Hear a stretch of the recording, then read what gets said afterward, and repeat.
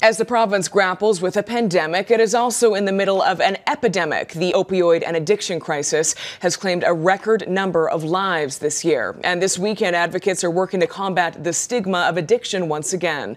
Recovery Day BC, Canada's largest addiction and mental health festival, had to go virtual this year due to the pandemic, like so many other events, but the message is still the same. Joining us with more on addiction and treatment is Nirmala Raniga, founder of Chopra Addiction and Wellness Centre. Thank you so much for joining us. Good morning, Sarah. Happy Sunday to you and all the viewers. Happy Sunday to you as well. So first off, talk to us about the challenges of recovery from addiction, something that you know all too well. Well, being in this field for decades, I know the biggest issue people face is number one is the stigma around being addicted. And not only stigma, there is actually a lot of shame. Shame is a horrible, horrible thing. So shame combined with stigma, and then there's the guilt. Those who use often feel guilty about the choice they make, and often the choice is really about coping their emotional pain. A lot of times I'd say most time, 99% of the times, people who use, they just don't use just for the sake of using. They're using because they're self-medicating emotional pain or some form of trauma. And combined with, if you look at the current situation with COVID-19, that has forced all of us to go into isolation.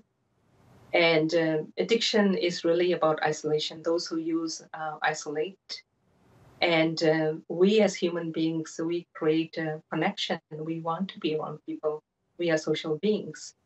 And with all the services that has been available, if you look at the numbers from last year to this year, last year our numbers were, the whole year was just around 950. And we are only just end of July, and we have over 900 people already have succumbed to this opioid crisis.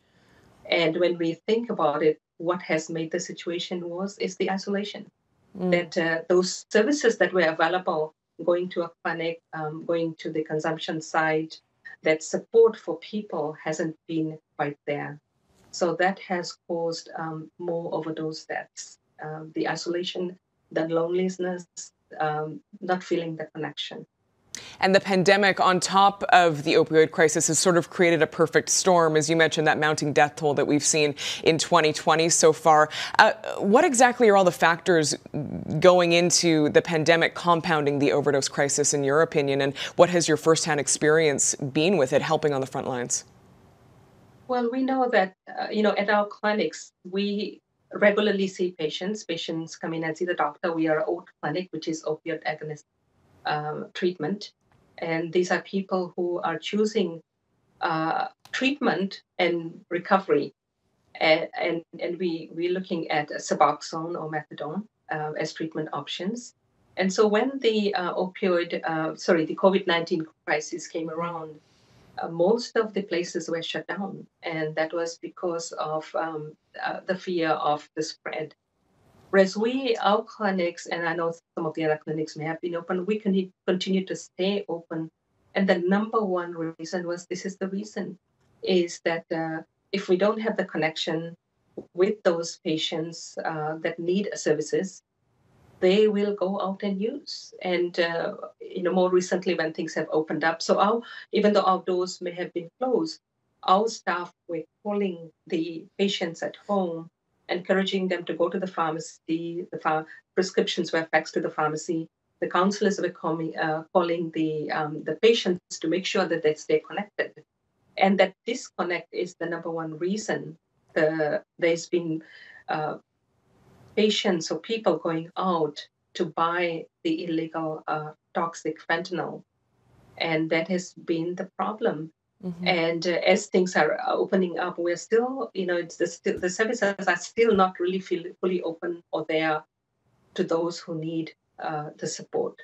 So while, we have the consumption sites, we have harm reduction.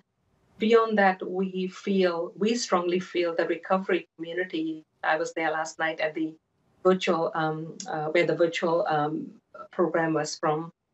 I just looked at the the memorial tree, the number of names on that tree, it's incredible how many people have died. And it was very sad for me to see that and reflect back on how we as a community, how we as a society can reach out and do more for those people who are seeking and needing help.